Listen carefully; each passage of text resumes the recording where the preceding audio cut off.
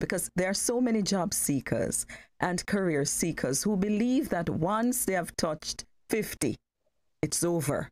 They can't do anything at that stage in life. Please tell us again what age you started this business. I started the business at the age of 51.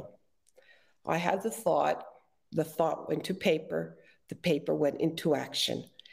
Age is never a limiting factor. And with our age, me being 51, I had the wisdom and experience, and I had an established network that I could have used, and I did use. So, my message to job and career seekers at my age, or even a little bit older, we're never too old to begin a new career. It's embrace the Mhm. experience. You know, we have so much to give to the world, so much to give to the younger generation. And that, it's important to always stay curious, keep on learning, remain open to these opportunities that we have out there.